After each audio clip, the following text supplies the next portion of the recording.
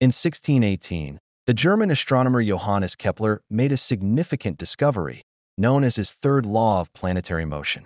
After years of analyzing the precise observational data of Danish astronomer Tycho Brahe, Kepler identified a mathematical relationship between a planet's orbital period around the Sun and its average distance from it.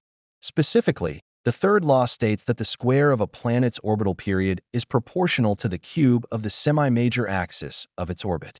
This discovery was revolutionary because it showed that planets move according to fixed, calculable laws, not arbitrarily or governed by mysterious forces.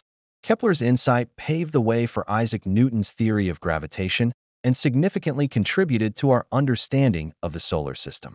The third law of Kepler not only applies to planets, but also to moons and satellites, and it remains a fundamental principle of celestial mechanics to this day. Kepler's work marks a milestone in the scientific revolution and in the development of modern astronomy.